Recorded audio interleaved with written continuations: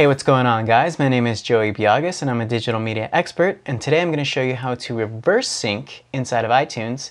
Now we're talking about pretty much any iDevice, but I'm going to have my iPhone plugged in. So that's the first thing. Make sure you plug in your device. All right. So let's take a look inside of iTunes here. Now my iPhone is going to be located in the top right corner here. I'm going to select that.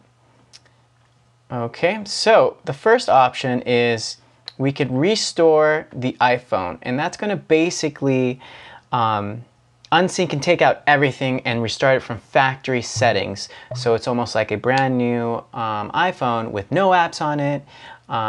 It's getting rid of everything. It's unsyncing it all. It's reverse syncing it and starting fresh. So there's that option. Okay. Now we also have options down here, which is restore from backup.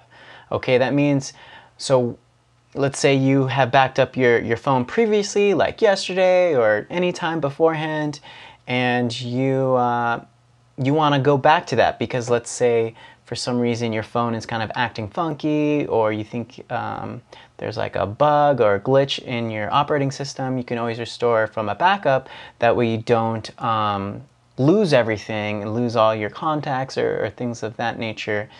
And yeah, so you basically have two options here.